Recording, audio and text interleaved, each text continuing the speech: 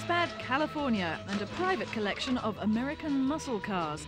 As an icon of the late 60s, muscle cars vie with kipper ties and flared trousers, and the formula for these cars was just as subtle. It didn't take an awful lot of creative thought to suggest the idea of what would happen if we called on kind of an old hot rodder's trick and stuffed a big engine, a 6 or a 7 liter engine, into a smaller car. There was one snag. General Motors said light bodies shouldn't have big engines. Jim, however, was undeterred. We were working with a 389 cubic inch or a 6.5 liter engine, which produced a significant more torque, significant more horsepower, and obviously significant more performance. To name their first muscle car, Pontiac looked to Italy for inspiration.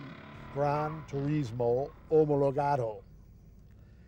Pontiac kind of thought that was a nifty little moniker, kind of a neat way to say that here was a car that enjoyed a lot of race car characteristics, a big engine and a smaller car, and yet it was put together with a car that was drivable, streetable, and said, why not? They finally agreed to build 5,000 of them, which at that time really was not a very significant number. They ended up in the 1964 model year selling over 31,000 of them and could very easily have sold 62,000 of them if they had been able to build them. The Pontiac GTO spawned other wildly overpowered monsters. They weren't too hot on the bends, the braking was more eventual than now, but there was still only one design rule: go completely over the top and then a lot further.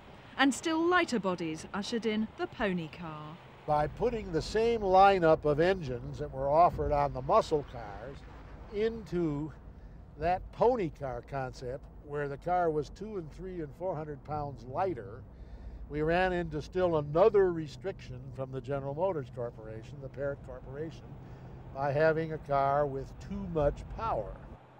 Even then, Jim and the Pontiac rebels found a way round GM's caution. By putting the same engine in the car with lighter weight, we put a throttle stop on the accelerator linkage so that it prevented the car from getting a full throttle opening setting. It took them usually between 30 seconds and a minute to remove it. It was simply a little clip that you grabbed hold of and pulled right off, and that enabled the throttle linkage to go to its maximum length, and that gave you full throttle. But by 1973, the end was in sight for gas-guzzling muscle. The nail in the coffin was really the first energy crisis that we had, which occurred late in 1973, which really made it almost unpatriotic to be driving cars that were so-called gas guzzlers. Jim now collects muscle, but his everyday Chevy doesn't break the habits of a lifetime. Well, as a matter of fact, you know, this has got double overhead cam and 4 valves, and it's a pretty sophisticated thing, but there's always the great equalizer. The great equalizer in the form of nitrous oxide.